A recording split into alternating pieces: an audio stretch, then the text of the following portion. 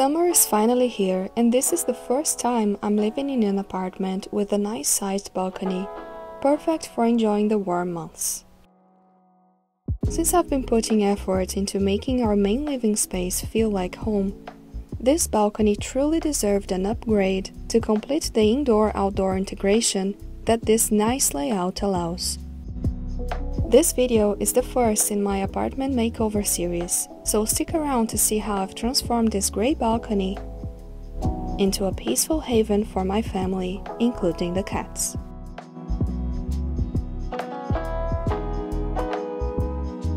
Our balcony is quite spacious, measuring 4.9 by 2.6 meters, and it can be used almost as an extension of the living room when the folding glass panels are completely open.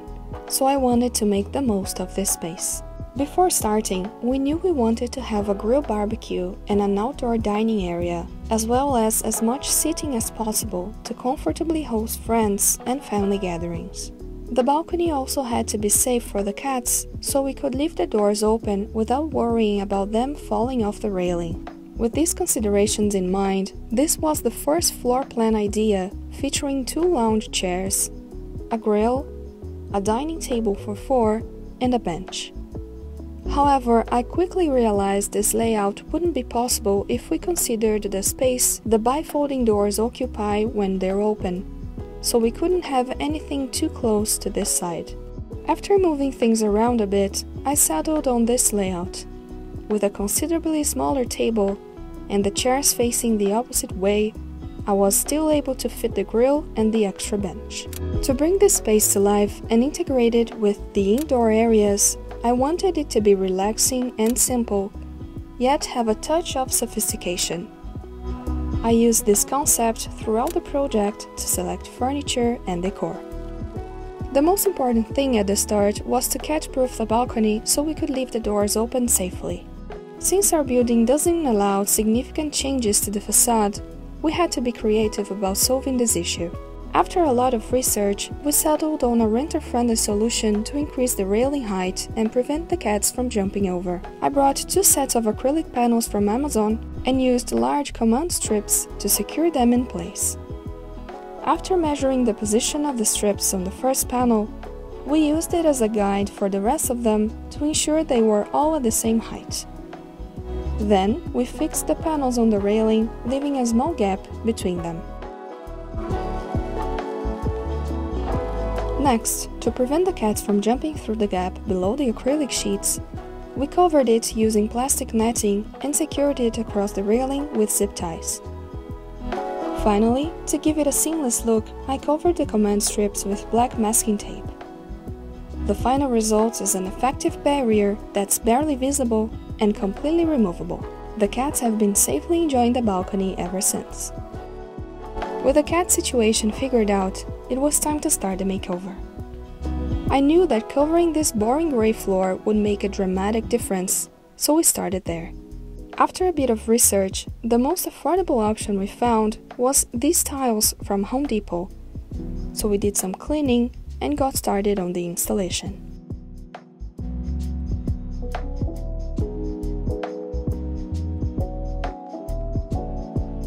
However, to achieve that relaxing, sophisticated look, the tiles alone wouldn't be enough. So in addition to them, we bought 10 bags of these beautiful black pebbles, also from Home Depot, and covered all the remaining gray areas with them.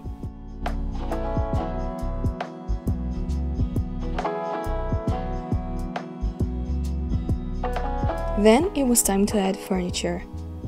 When I started browsing for outdoor furniture, I was shocked to see how expensive they could get. So Facebook Marketplace was an amazing resource for this project. The first items I found were these gorgeous rattan chairs, which I got right away.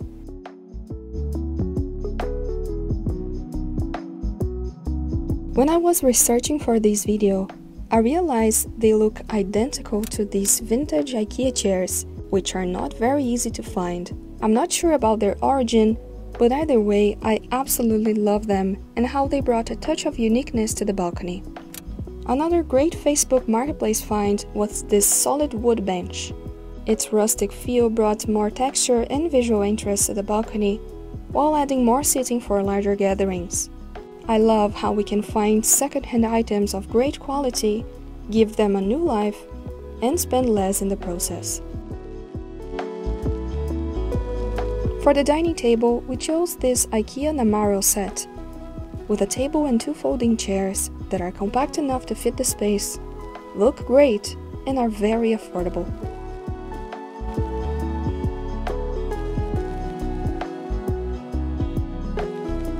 After adding furniture, it was time to add some decorative elements. From the start, I wanted to have a large tree in this corner, but I had no idea how expensive they actually are. So instead of spending a lot on a real tree that might not thrive in this area, I decided to get a fake olive tree. I know a lot of people don't like fake plants, and this might seem like an odd choice for a balcony, but for the summer months, this was a good enough option for me. Our balcony is very secluded, it gets very little direct sunlight, and virtually no rain, especially at this time of year. That's why this was an option for us. To make the tree look as real as possible, it is essential to put it in a large planter. This one was another gem I found on Facebook Marketplace, and I only paid a fraction of the cost of a brand new one. To give the tree more height, I placed some boxes and other items I had lying around the house inside the pot and then hid everything using paper.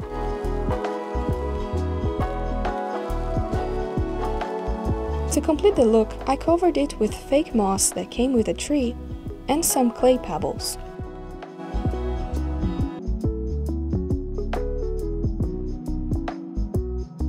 This area in front of the chairs could use a table to hold glasses and snacks during gatherings, so I decided to make it myself using some ideas I'd seen on the internet. For this IKEA hack side table, I used 3 serving bowls to make the base and 1 tray for the tabletop. The first step was to glue the 3 bowls together using carpenter's glue.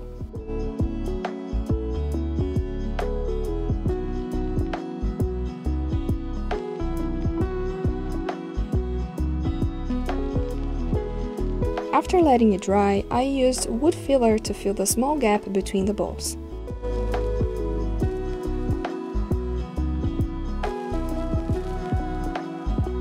Then I sanded everything. Using a gel stain and a cloth, I stained the whole base with a color called Kona. In my first attempt, I removed the excess stain as instructed by the manufacturer, but the bamboo of the bowls didn't take the stain very well, so I decided to apply it again. This time I didn't remove the excess and let it dry overnight. I really liked the color, and it didn't become sticky after completely drying. Since the color of the base was slightly darker than the tray, I applied 2 coats of the same gel stain, this time removing the excess, and was able to achieve an almost perfect match. The final step was to glue the 2 parts using the same carpenter's glue. For the final touches, I added a touch of green to the dining table along with a citronella candle to help with the mosquitoes. As someone who appreciates the importance of lighting, I bought this outdoor spotlight from Amazon to illuminate the tree at night and complete the fancy atmosphere of this balcony.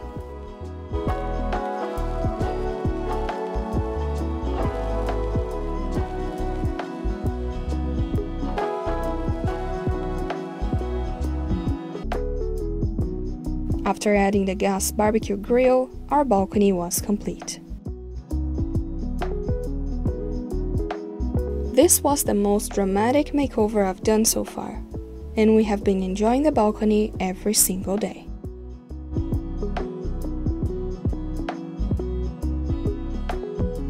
If you like this makeover, be sure to subscribe to the channel as I will be sharing more transformations soon.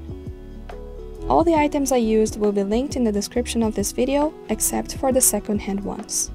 I hope you enjoyed the video and that it inspired you to gradually transform your own space and create a home that you love. Thanks so much for watching. See you next time.